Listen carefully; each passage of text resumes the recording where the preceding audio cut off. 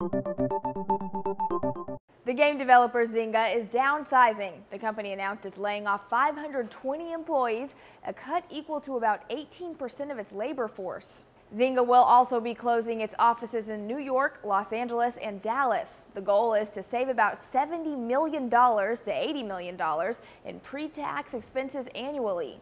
But why such a large cut for the maker of popular games like Farmville and Words with Friends? The answer is simple. Zynga wasn't ready for the rapid rise of mobile platform. In a letter to employees, Zynga CEO Mark Pincus said, "The scale that serves us so well in building and delivering the leading social gaming service on the web is now making it hard to successfully lead across mobile and multi-platform, which is where social games are going to be played." One analyst put it this way: in a mobile world, they have yet to create a hit game of their own, despite supposedly amazing analytics and 3,000 people, 500 fewer today.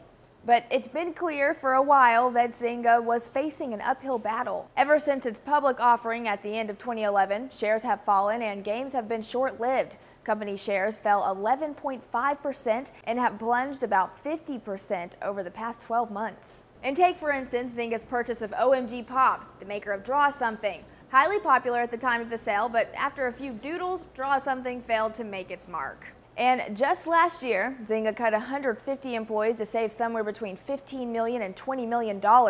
A writer for All Things D explains it's these types of cuts that mirror a dismal trend in mobile business. This is a right sizing of Zynga to reflect a more somber reality that these mobile businesses are not as large as its web-based one that rode the startup to glory on the explosive growth of social networks, primarily Facebook. But Pincus might have an ace in the hole to save the troubled company: gambling. Last year, Zynga filed an application for a license with the Nevada Gaming Control Board. Analysts say this could be a significant opportunity for the company. USA Today reports forecasts for 2017 suggest the U.S. gambling market could hit $7.4 billion.